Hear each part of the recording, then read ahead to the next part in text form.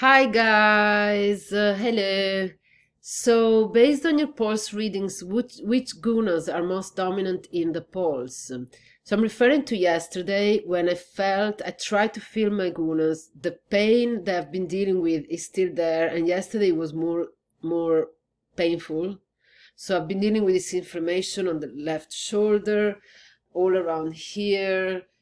Hopefully it's not the heart or whatever, but the qualities that I felt in my pulse when I could feel them were it was cold, it was moving, but not moving like, sorry, it wasn't moving, it was more quiet, but almost like anxious. So it's like you could feel that movement that wants to come through, but it doesn't come through, if that makes sense. And then it felt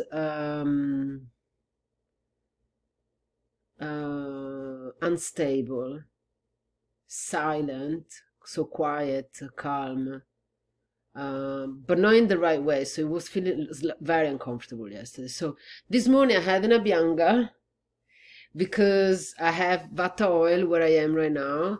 And I used Vata oil because I thought I needed to calm, to ground, to be more moisturized, because it felt a little dry as well. My hands feel dry. And then the Abhyanga really helped. It helped, so the oil base, I'm not really sure I have a Vata oil. I don't know what it's based on. I do love oils on my skin. My body loves them too. I left it on about 45 minutes. I'm aiming to do this more often right now. Well, this week at least twice, because I'm here in the woods and I have the time to do it, to retreat to myself and quiet, this anxiety that all this pain is triggering to.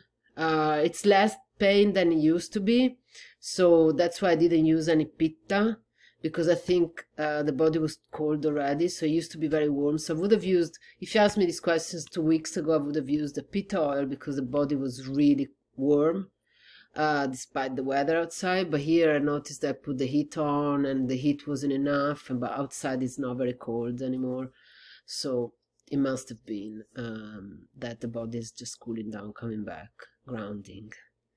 Okay, lots of love, and I talk to all of you or whoever is watching this in the next video. Bye.